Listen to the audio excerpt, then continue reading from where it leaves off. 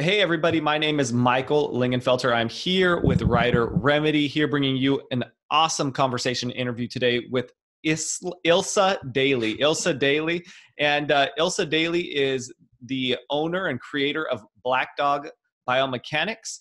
This is something that is fascinating and grabbed my interest recently. So I reached out to her and she agreed to come on the show today, but she started this BlackDog Biomechanics just last year. In 2019, she was combining her knowledge of writing and computer programming and maths to create a unique biomechanics system that can help all levels and abilities to improve their performance. So thank you so much, Ilsa, for coming on the show today, and I'm happy to have you. No worries. Thank you for having me.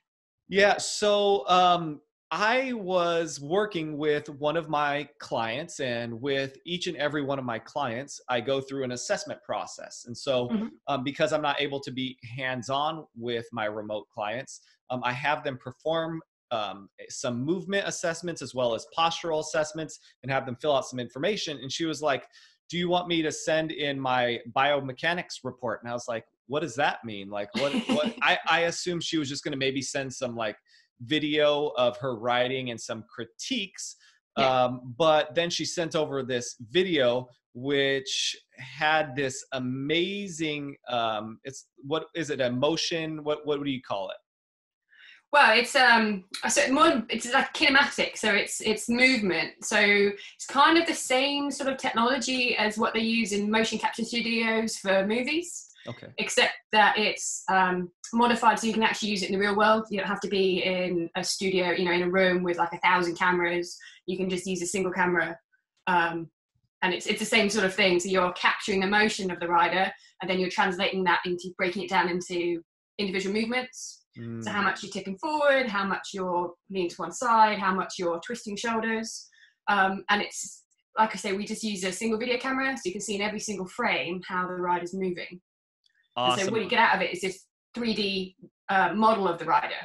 Cool. And I think the words aren't going to do it justice. So I'm going to pull up here a screen. So can you see the screen right now?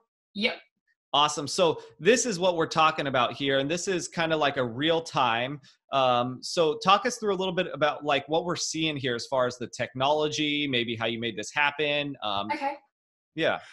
Well, I mean, so what you're seeing here is, so that rider is wearing one of our jackets.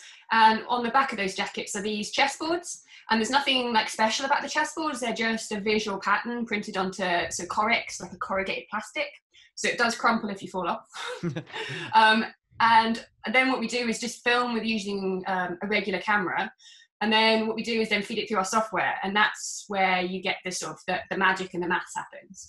So those green and red and blue marks you can see on her back, that's not, we're putting them on in the software. So those markers are just purely black and white. And so what we do is we get this video, we feed it through our software. And what the computer does is it finds where those chessboards are, and then it works out, okay, given where the chessboard is in the image, how is it likely to be positioned in actual 3D space? So you can tell that just because it's at a certain angle and certain position, that in reality, the rider is tipping forwards. In this case, she's dropping her right hip down and falling out through the left. But you can see things like how she's twisting her shoulders, how she's leaning to one side, and all sorts.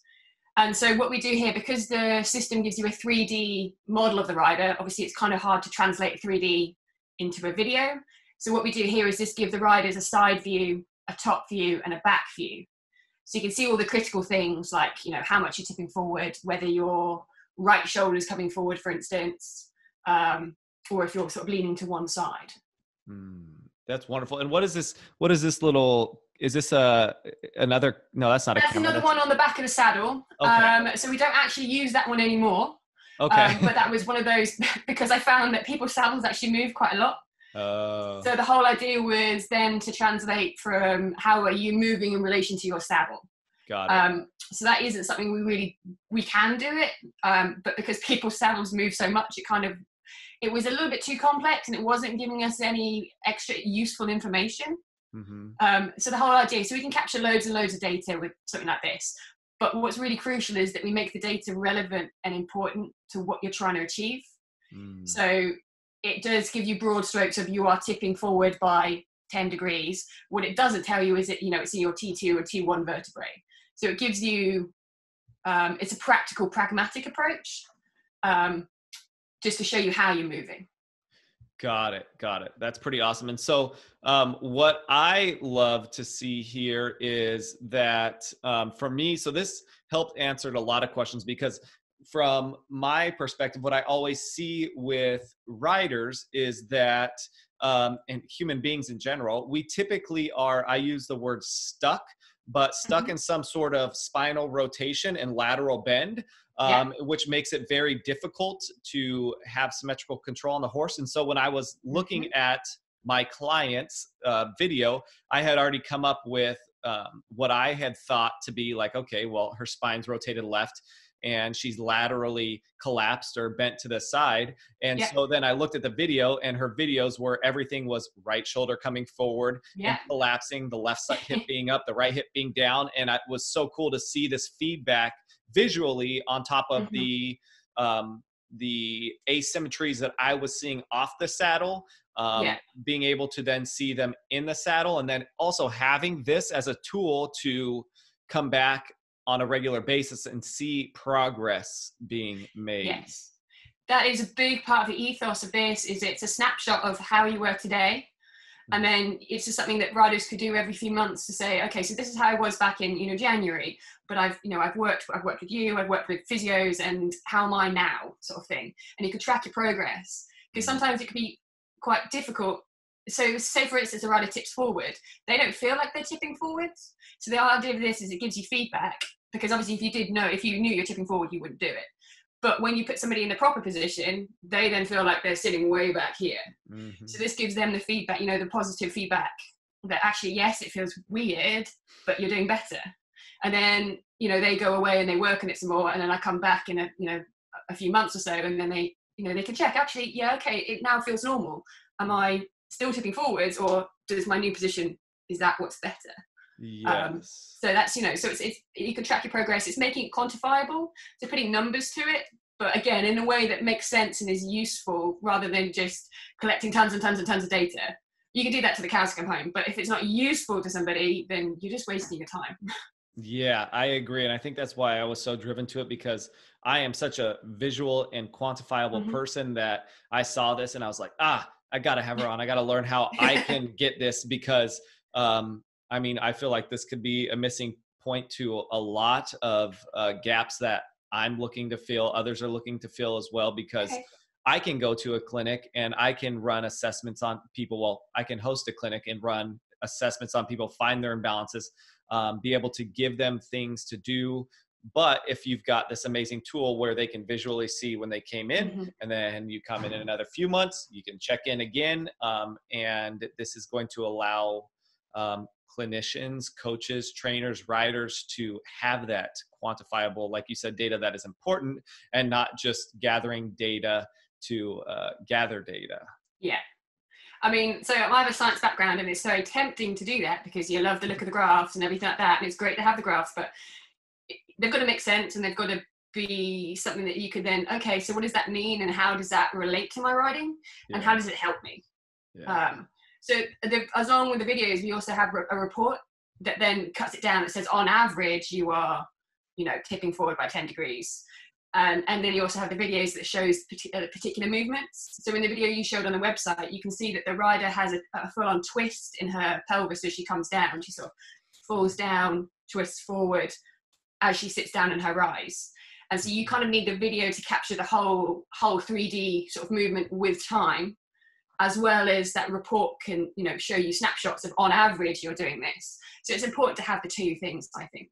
Yeah, because the moment in time can be such it can be information, but that moment in time doesn't tell necessarily the whole picture of what's going on throughout the entire ride. And one thing, I didn't pull that up just because I didn't want to put all my clients' data out there, but I got the full report, and it was amazing because I got to see her, I got to see the report and her moving in trot, in canter, to the left, to the right. So you get to see like, okay, well, from my understanding, I can see already before she gets on the horse, she is going to be, again, rotated and collapsed, which is going to make certain things more difficult. But then you get to learn, like, okay, where does that get exposed and what gates more does that get exposed? And certainly the canter being in the asymmetrical movement, it starts on the outside hind leg. And so it tends to push riders one way more than the other. So on the, on the right rein, it pushes them to the right. On the left rein, pushes them to the left. So depending on their asymmetry, one rein's going to be much harder.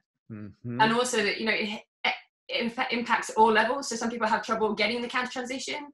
And then other people, I see often riders having a slight asymmetry and they're riding quite high level. And I'll say, I'm having trouble with one of my changes. And you can generally predict which change it is that they have trouble with just from that. Just from, if they sit slightly more to the right, they're going to find it harder to lift that inside right hip up to get the change. So it's things like that. It's really nice how it all sort of comes together and you can say, oh, okay, so that's probably because of this. Sometimes it's not always that simple. Horses and humans, but quite a lot of it does come down to that sort of just something that's quite simple. It's difficult to remedy sometimes, but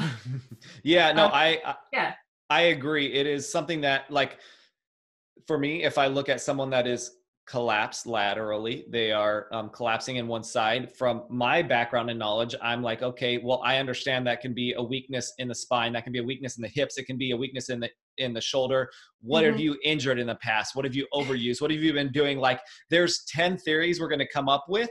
But the cool thing is that when we make progress through trying to improve different areas of the body, when we see change in the position in the saddle, then that is showing that maybe we're on the right track. So this is a tool to check in with, so that way we can see, like, okay, are these theories? Because you're gonna potentially collapse or have a asymmetry because of a lot of things. And unfortunately, if I've got pain or something going on in my hip, it could have been caused by years of having a cruddy ankle. Like, there's this is, I think, going to be a very invaluable tool. And unfortunately, you're not in the States right now. So you do clinics though, in privates, and where are you based? How are you running your business right now? Well, right now I'm locked down.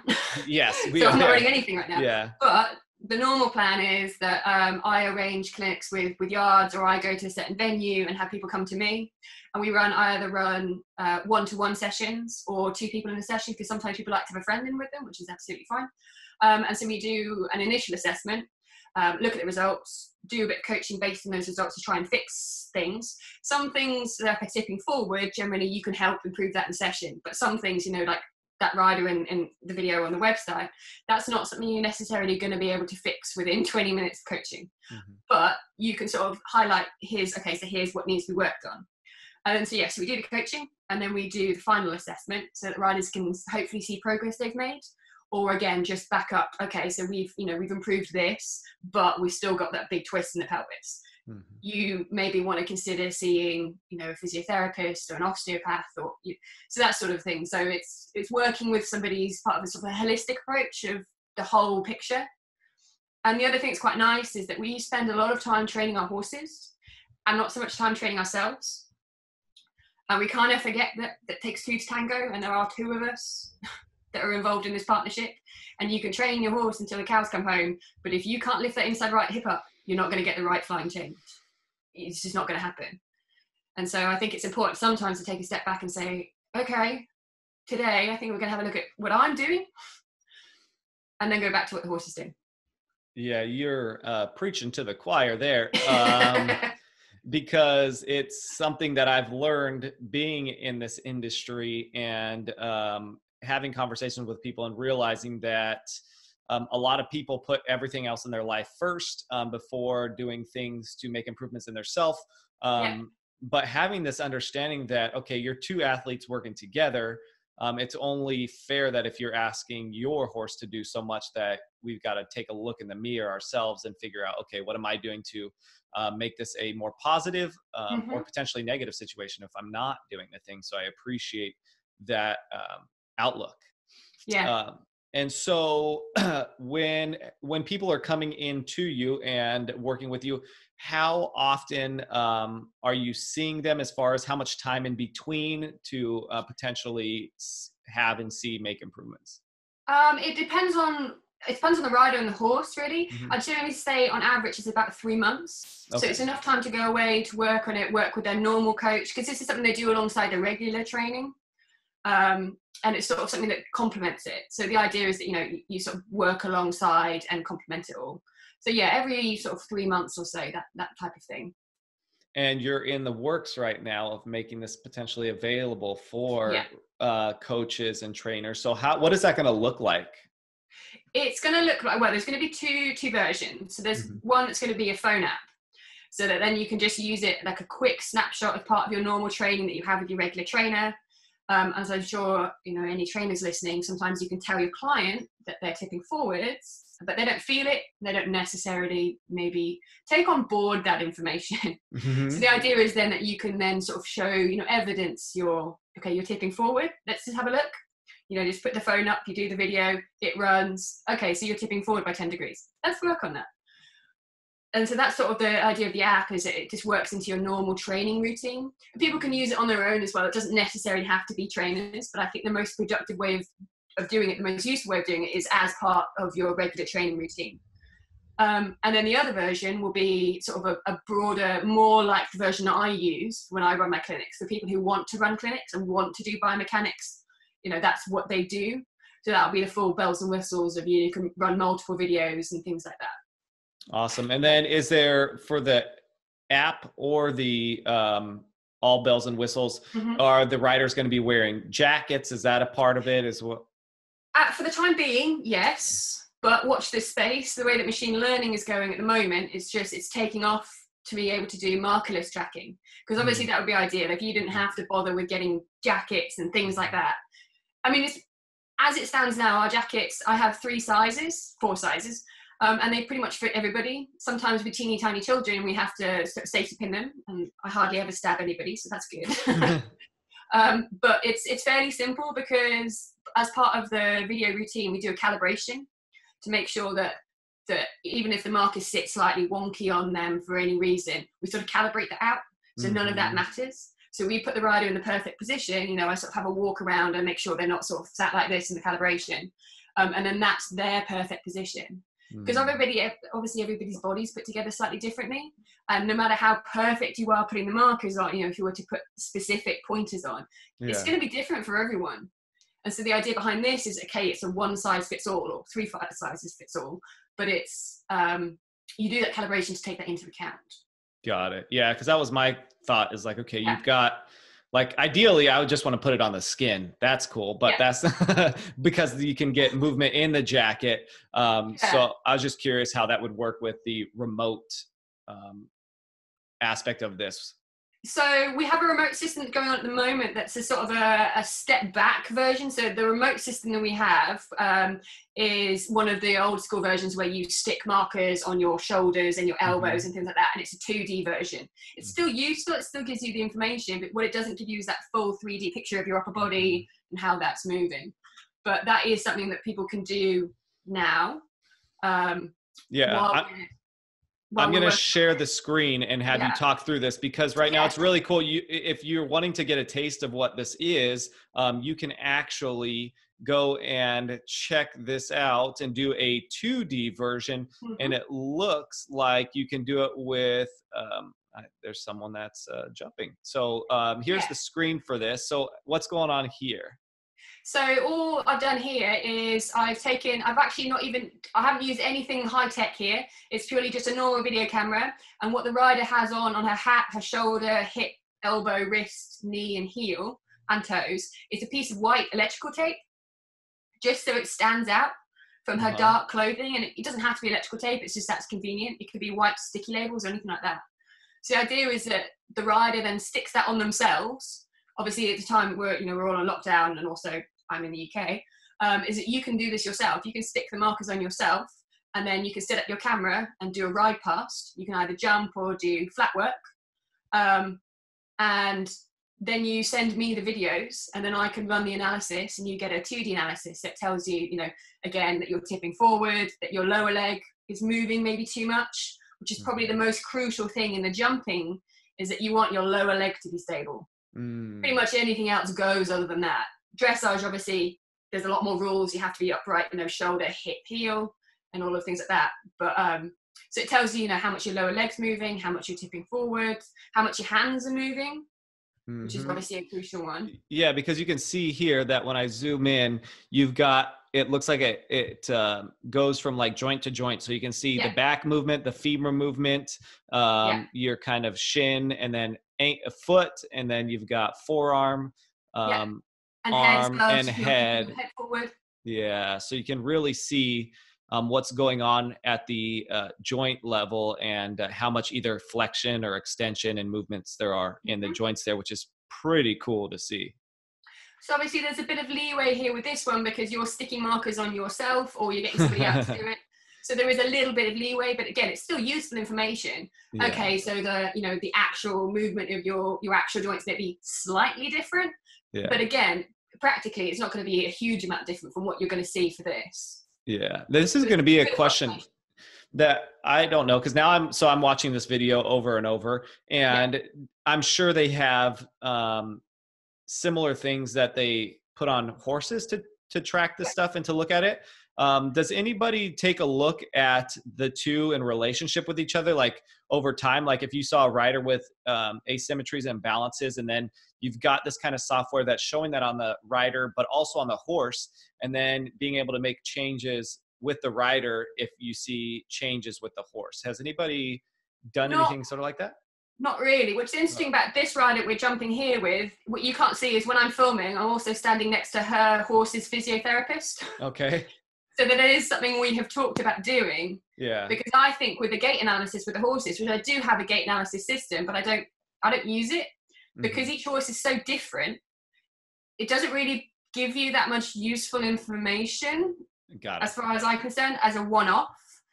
Where it would give you useful information is an over time analysis, and they're doing exactly what you're saying. So it's it should be a longitudinal study, but it's making it practical to do that, and you can collect data forever, but unless it's useful, there's no point. Because I think this would be a very good answer to the question of, does the horse create compensations in the rider? Does the rider create compensations in the horse? And a longer study like that would allow you to potentially see a movement of rider or horse in a certain direction. Yes, most definitely. And also you have to include the saddle in that too. Yeah. Because that's obviously the horse-rider interface is that saddle. Brilliant. It's so important. Yeah. So that is great. There's so many directions you just get your mind spinning. I'm sure you don't have enough time in a day. Well, I really, really appreciate you coming on here and explaining this with us. And I think, again, it's a very powerful tool. And people can go to blackdogbiomech.com and you can go and do this remote biomechanics and check it out. And then if you are in I know we're not obviously doing anything in person right now, but when things get back to where we're allowed to be face-to-face again, what areas do you typically work within? Well, all of the UK, but I'd love to do some clinics in the States. My family's from the States. I have a US passport. Nice. And I come over at least once a year, to visit family and my gran and everything. So, I'd love to do some clinics in the States. Cool. So well, we might have to make that happen. Drop me a line. Cool. Well, thank you so much again, Ilsa. Is there anything else that I didn't ask you that would be really powerful for them to understand about your line of work, what you've seen, what you've learned, etc.? No, well, I think one thing to take away is when you see these videos and I think people initially maybe a little bit put off, either because they think, well, I just am a normal rider, or maybe this is too much for me, or they think, I don't want to open myself up to that much scrutiny. I think you've got to approach it in a really this is going to be useful to everybody. There isn't a rider alive that doesn't have something and that can't help their horse by improving even in a slight, a little bit. And also the way that we run the clinics as well, I make it fun. It's not scary. You know, you have to come at it in a sort of a constructive but also light-hearted way. It's never going to be like, this is awful, that's terrible. It's always going to be like, okay, so this is good.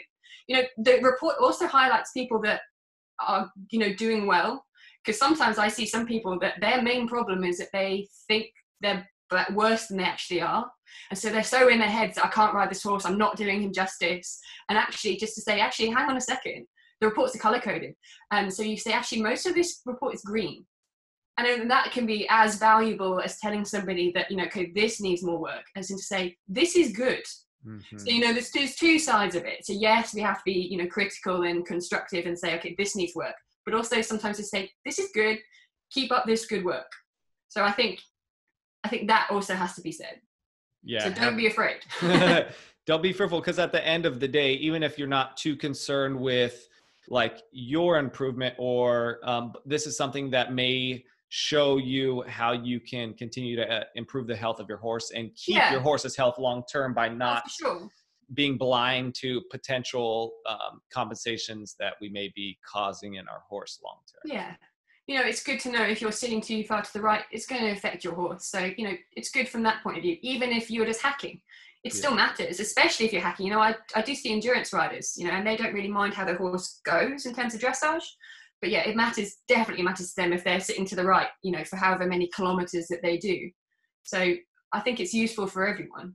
Absolutely. And even and I take this all the way off the saddle, because that's my world. And I see riders who are like, again, stuck in some sort of compensation, and they're putting 5 to 6 extra pounds through one side of their body on their foot. And you can imagine if you're doing that on one side for 10, 15, 20 years versus the other side, it can cause you a lot more wear and tear on one side. So this is great stuff. I appreciate your insight. I'm really, really excited to see how this is going to work out in the future and how we can incorporate this and to watch you grow as well. So thank you again so much for coming on, and I look forward to talking to you in the future. Brilliant. Thanks very much. My pleasure. All right.